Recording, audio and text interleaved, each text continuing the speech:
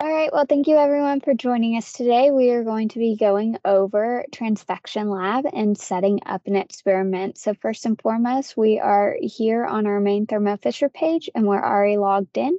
So in order to go to TransfectionLab, we're going to need to go to Thermo Fisher Connect, which can be found under My Account right there.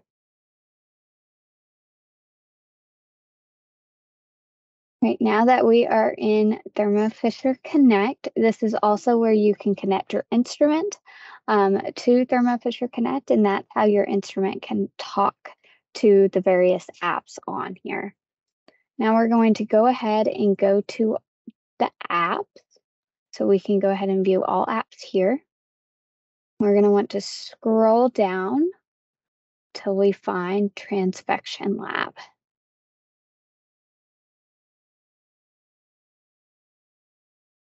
There it is, right under cell biology. So we're going to go ahead and create an experiment. You can also open an existing experiment if you would like to modify one that you've done in the past. So first, we are going to choose what cell line we are going to be working with. Please also note that at any time, you can go up to the top right-hand or left-hand corner and click on Page Tour, and that will walk you through all the various steps that you need to do to fill in the information for that page.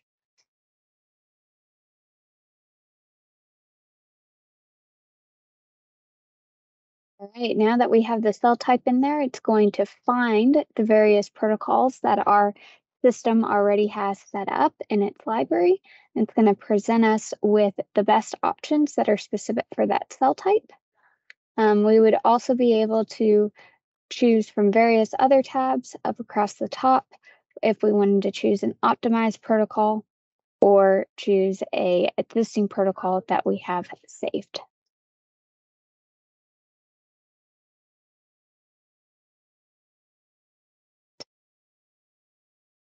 Now that we have our protocols in here, we see that we get a red check mark under electroporation parameters.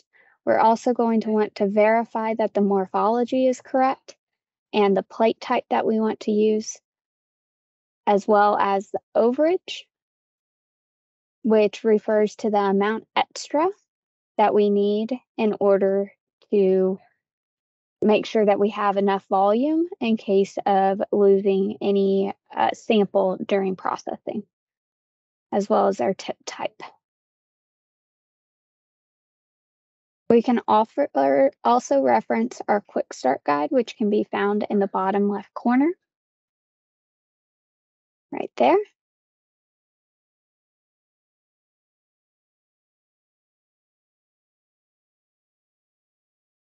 Right, and if we wanted to add an additional protocol, we would be able to do that by inserting a row.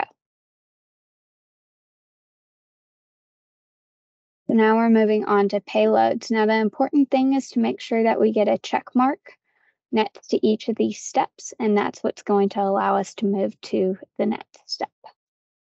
So here we are going to add in our payload information by inserting a row.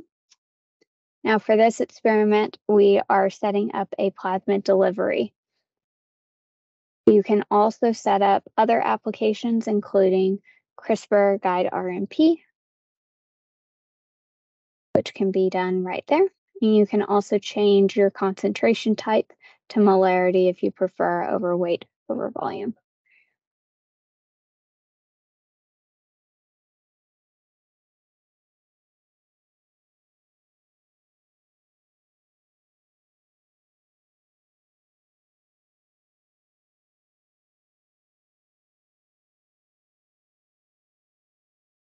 We want to make sure we click that green check mark to make sure that it does save in there. And then we'll see that we got a red check mark next to payloads up above. So that means we are good to proceed to the next step, which would be cell densities.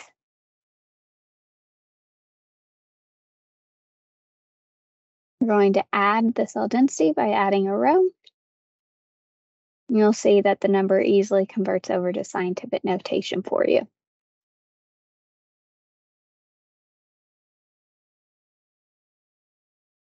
Now that we are good, we're going to move to the next page. It will ask you to save that experiment just so that you can reference it in the future, or if you need to come back to finish setting up your experiment.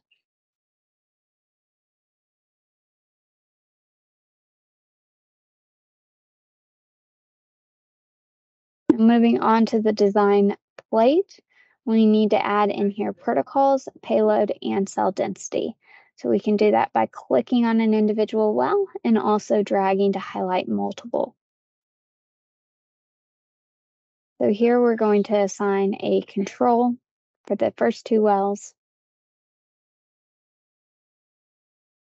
And then our first electroporation protocol and our second electroporation protocol.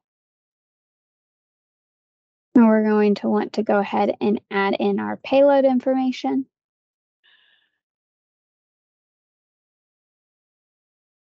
So here we're going to add a control, and we're going to add that payload that we inserted on the last page for the remaining wells. And then for cell density, we're going to want to apply our cell density in our cells across the board to all of them. We can save the plate here. We can save all plates, or we can save an individual plate. So here we have plate 1. And by saving this plate, we would then be able to access it on the Neon NxT instrument. We can import it via USB, or we can transfer it using InstrumentConnect. And what's going to be transferred there is going to be the electroporation protocols by themselves. TransfectionLab does utilize the payload and cell density information to give you a full personalized guide, but for the instrument to operate, all it needs is the electroporation parameters. So now that we are good there, we can go ahead and proceed to the next page.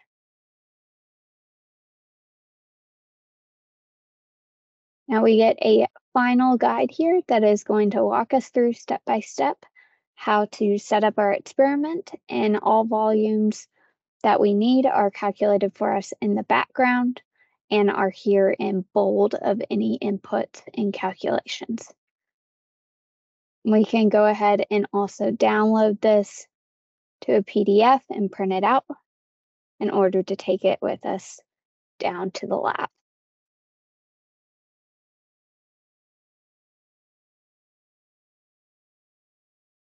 So there we go. One last thing to add is, of course, we are constantly trying to make this app better and better for you. So any feedback is greatly appreciated. You can do that by going to the bottom right-hand corner where there is a gray rectangle on its side that will say feedback. There we go. So we can click on that and you can point out exactly what you would like to see improved. Thank you very much, and we hope you enjoy TransfectionLab and, of course, the Neon NxT instrument.